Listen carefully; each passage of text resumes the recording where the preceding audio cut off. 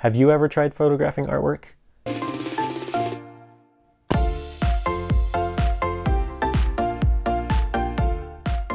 Hello, and welcome back to the Visual Center.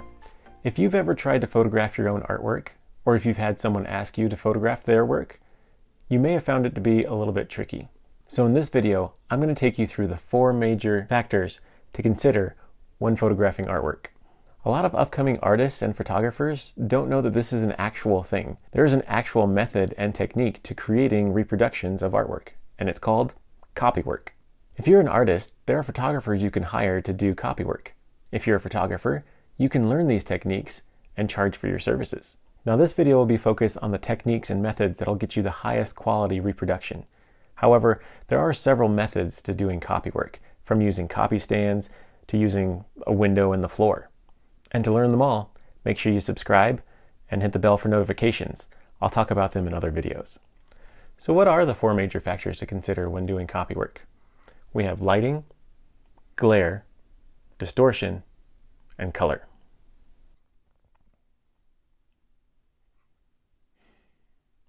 For copywork, you want to have nice, even lighting across the artwork.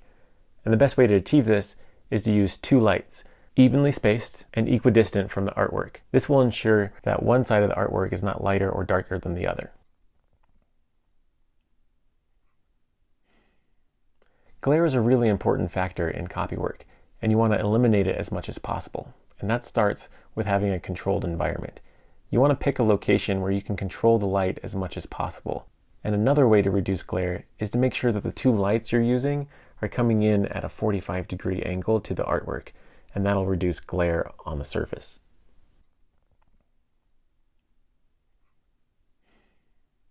Distortion can happen in a couple of ways, and the first is what we call barrel distortion. This happens when your subject is too close to the lens, and the outer edges of your subject become distorted and warped. Most of the time this happens with wide-angle lenses, and if that's all you have, what you want to do is move the camera back further and put the artwork in the center of the frame, because most of the distortion is going to happen on the outside edges. But ideally, what you want to use is a more telephoto lens. Anything from the 70 to 125 range would work great. Another type of distortion is called keystoning. This happens when the camera is not parallel to the artwork.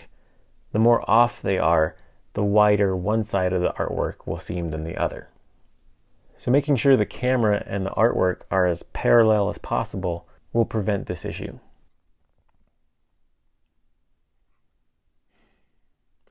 When reproducing artwork, you want to make sure the color matches as close as possible to the original. And there are several things that go into accomplishing this. First, you want to make sure that the 2 light sources you're using are the exact same kind of light source. This will ensure that the color temperature in each light source are the same. Next, you'll want to set your camera's white balance to match that light source. Check out this video for help on setting white balance. And for something a little bit more accurate, I'd recommend a custom white balance. For help on that, here's another video. Additionally, if you use a color checker, you can further improve your color accuracy. Now that we know what potential problems to solve, let's jump into the copywork process.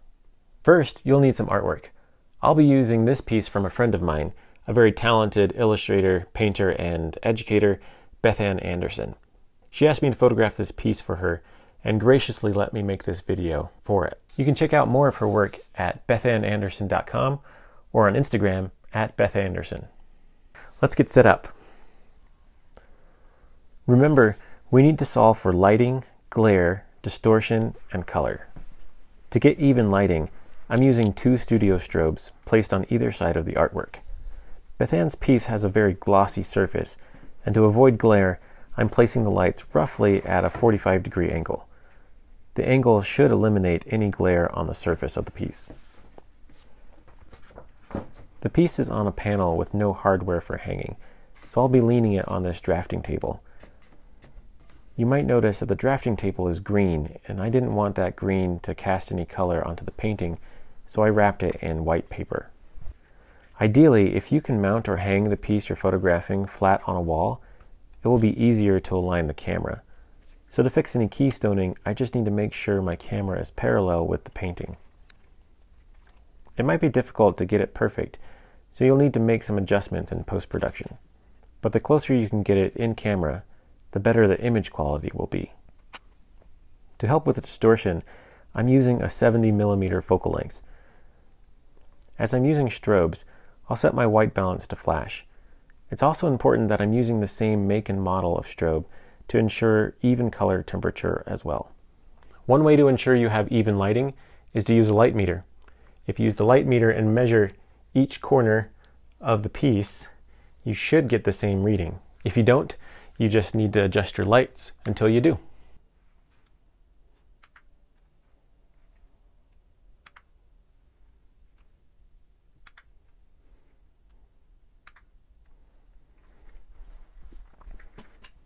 As far as settings go, I'll be setting my ISO to 100 to avoid digital noise, and I'll set my shutter speed to my strobe's sync speed.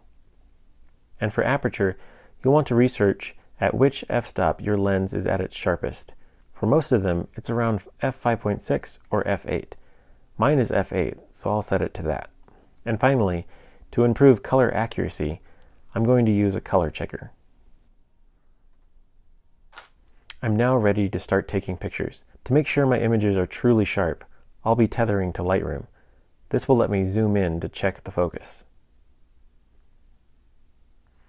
If you don't have Lightroom or Capture One, a good free alternative is called Sofort Build.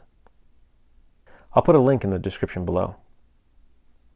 Because in copy work there's so much preparation beforehand, it really only requires a couple of shots once you have everything dialed in.